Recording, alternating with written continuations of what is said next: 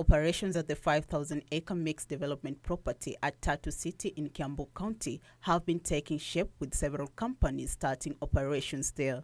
The latest to join is K Brands, which has launched a 700 million shillings manufacturing factory with a capacity of 2 tons per hour. The company plans to relocate its manufacturing plant office from Loresho in Nairobi to Tatu City in Kiambu County. So the whole plant, the cost of this phase has been 700 million shillings, and we are hoping to continue with other phases where we'll be building our pharmaceutical plant and a chemical plant in the coming 3-4 years. K Brand Group Managing Director Mucai says the new facility represents the firm's plan to play a bigger role in the global food production value chain. Hii mambo ya macric, super, dry, kwa ng'ombe imetusaidia sana.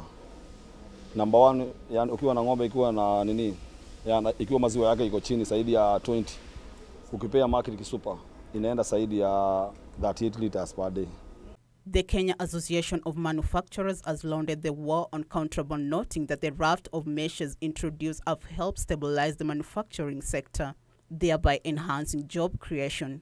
I think counterfeits have been a problem across East Africa for a long time. And I think it affects all products, very many products. So we have had incidences of counterfeits, and we encourage our farmers, we encourage the trade especially to be very wary about stocking products whose source is unknown. He said that the counterfeit had affected the scale of genuine products, leading to closure or scaling down of operations by companies.